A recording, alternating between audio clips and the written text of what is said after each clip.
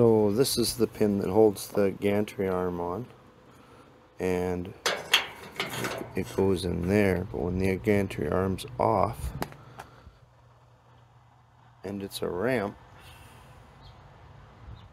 I need to fasten it on the back of the trailer here. So I took 2 pieces of 1/4 inch angle iron, welded it together, and now I'm gonna weld this right there, and this fits inside here because it's the same width as the gantry arm. And then I'm gonna drill a hole in it. Then I'm gonna use this pin to drop through it, and that will be the ramp, like that. This piece right here will be modified to rest against the end of there and on top of there, and then I can drive my car up here, winch it up onto this ramp, and then I can disassemble it. And there's the pin that goes through there, stainless steel pin, and then that's the other part of the ramp there. And then I can take the gantry, stand it up in position right here, and put it back on and hook up the cylinder onto the ear, the end of the cylinder right here. And then I can have them mounted back on there if I need them. And then if I don't need them, what I want to do is make, there's a spot right here that I've welded the fender on here, right here.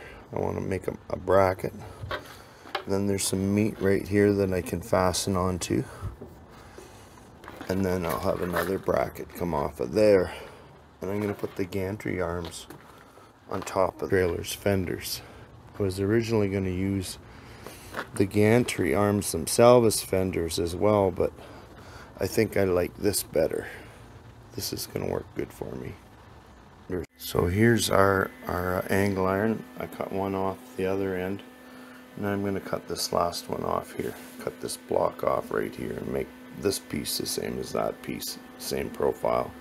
And then I'm going to drill a hole in it with a drill press. And then I might have to use a die grinder to open it up a bit, because I only have a 1-inch drill to drill that hole through the top of that, so I can drop that pin through to bolt the ramp on. So I got those mounts mounted on the back of the trailer, and that accommodates the ramps. There's where the pin goes through in there, and then there's the pin I use. But what I'm doing here is I'm making a mount on the tops of the fenders to hold the gantry arms. So I want to make them so that they clamp on nice and tight, and they go with the trailer. And I can either have them mounted on the gantry mount right here, or I can have them hanging up on the side. And the gantry arms are out of the way. And if I don't want gantry arms with the box, then this is kind of like a low profile. The gantry arms aren't hanging up in the air. So I want to mount them on the side of the trailer like this. So I'm hooking up the bypass valve for the rear axle, and to fasten it on, the valve body onto the trailer, I need to like put bolts through it. But just so happens that these bolts here are perfect, but they're too big. So I'm just going to flatten them on the side so they fit in the slot on the side of the valve body. So this is how I'm going to install it. There we go. I just flattened the side of the bolt so it fits in the groove. So now I'm just going to flip this one over and do the other side. Okay, so I got that valve in with those 2 bolts. I flattened out the sides of those 2 bolts right there so they fit in the slot in the side of that aluminum block there that valve body's made out of.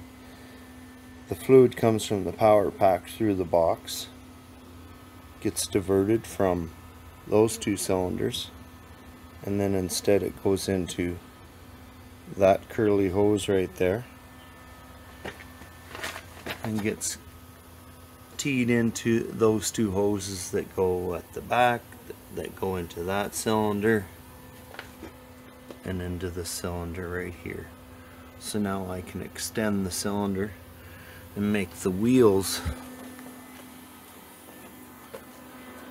make the gap between the ground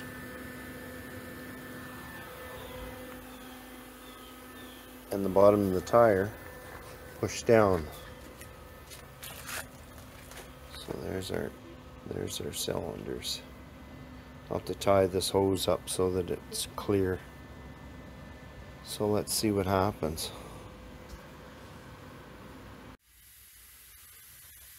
So I spray painted all my gantry arms now.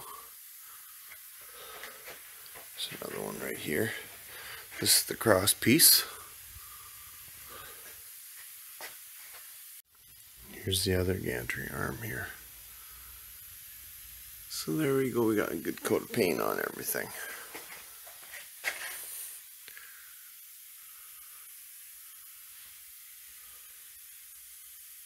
Best way to paint chains is to drop them right in the pail of paint and let them drip off. That way they get coated really good. These are the chains for lifting the roll-off box. It actually doesn't roll off, it gets lifted off with these chains. So I capped the perch here. When the arm is on, it sits on here, so that when this here is in position, it's not forced against itself. It's got, the arms have to be kind of up in order for this to function. So it had to have a perch right here, so I just capped the end of the perch so water don't get in there. And then here we go, here's the ramp.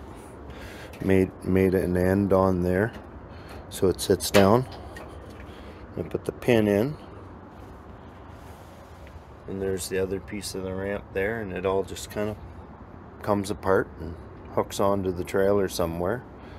I'm already starting that mount right there for this scenario, for this ramp on the side.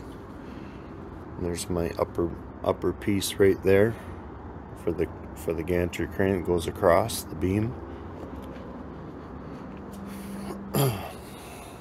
And I welded this perch up right here too,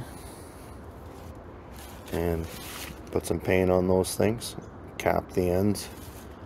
So yeah, so I think that's a wrap. And then the next one I'll finish mounting those hoses and stuff up for this, and we'll activate that scenario right there. And I gotta mount that cylinder over there up on a bracket and put some paint on that cylinder. But yeah, thanks for watching, and have a good day.